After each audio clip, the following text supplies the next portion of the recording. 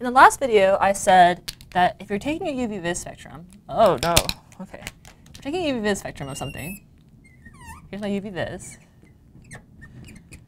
Right, we're plotting your wavelength of your peak. And then you have absorption, or absorbance, rather. And what we were saying was that, let me try to get my marker working again. OK, so this position is going to be your energy. So lambda is your kind of related to energy, or I guess it's 1 over energy, in fact. So this is what delta O is. So this is the energy. And then so the absorbance, like I said, was the intensity of how much gets absorbed, or like. So it's kind of more like a quantum effect. It's from the wave function, and then it's called the so-called allowedness of the peak. But let's kind of talk about that a little bit. So what governs peak intensities?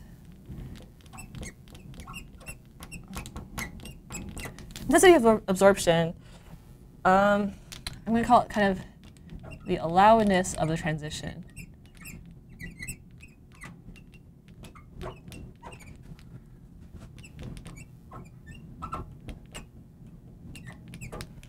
So one thing that we should keep in mind is there's certain called selection rules. So this gives us selection rules.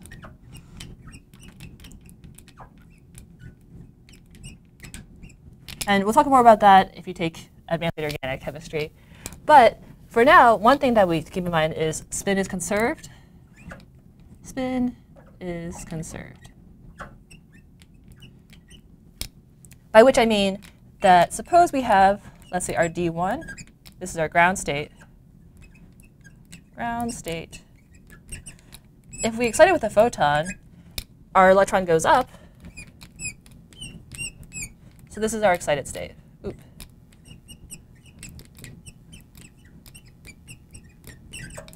And so when I say spin is conserved, we have to have 1 electron pointing up here, s equals 1/2, and 1 electron pointing up in the final excited state.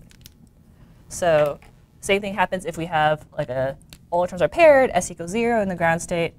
It must be s equals 0 in the excited state too. So another example, suppose we have, this is our ground state. These are all paired, s equals 0. If we excite one of our electrons up,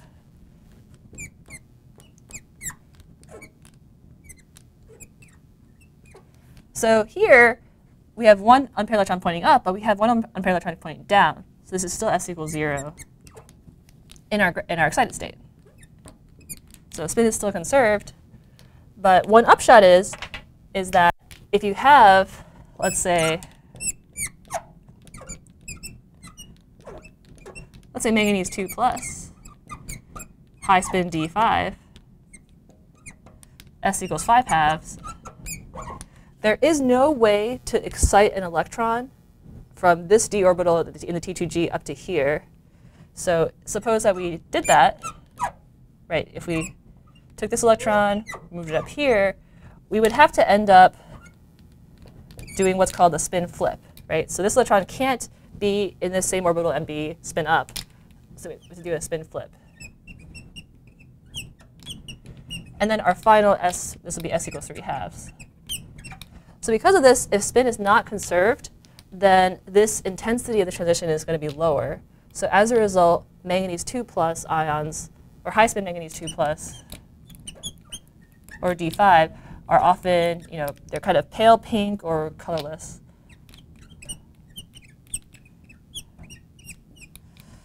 So yes, allowedness is what governs your transition. OK. Let me quickly erase, and I have more to say about this.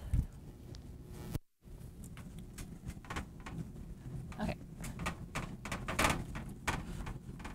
So one way to distinguish different types of transitions is through this intensity, because we know something about how allowed different types of transitions are.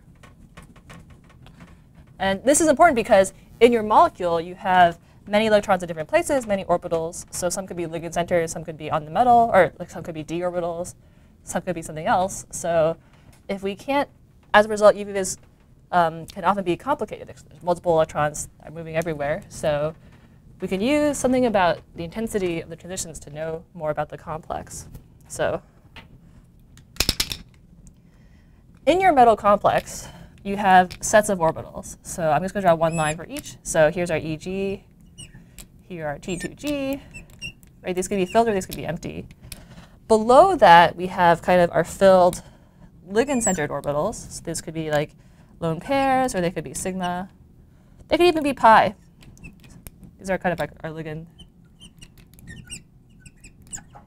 And then above that, we could have empty ligand orbitals like pi star. So let's say pi star,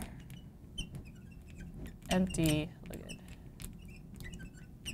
So this is kind of the anatomy of your complex, right? You have filled ligand orbitals, maybe filled, maybe empty d orbitals, empty ligand orbitals. So as a result, we have different types of transitions. So our first one, it could be exciting from, let's say, T2G to EG, which we talked about last video. So this would be type 1. So these are DD transitions.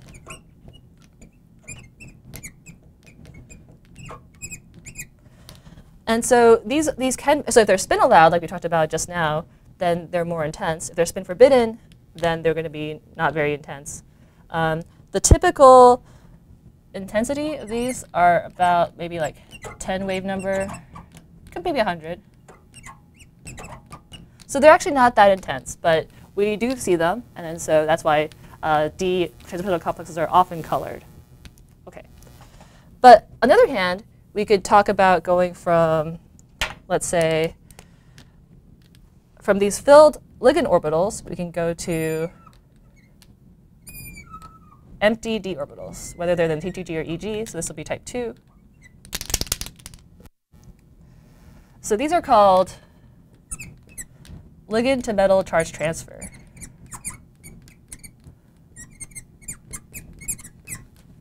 Charge transfer.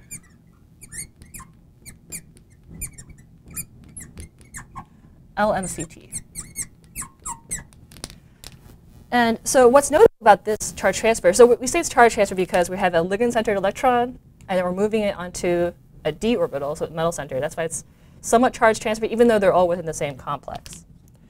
So charge transfer transitions are often very intense.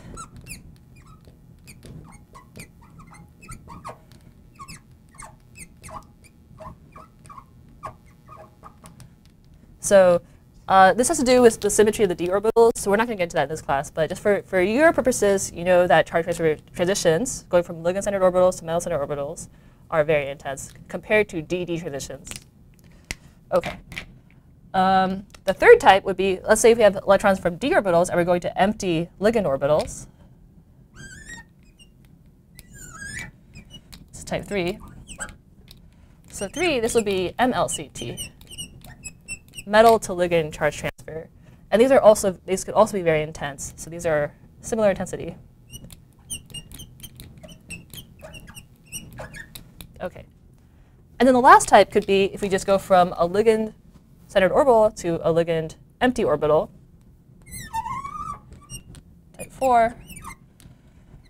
So ligand to ligand.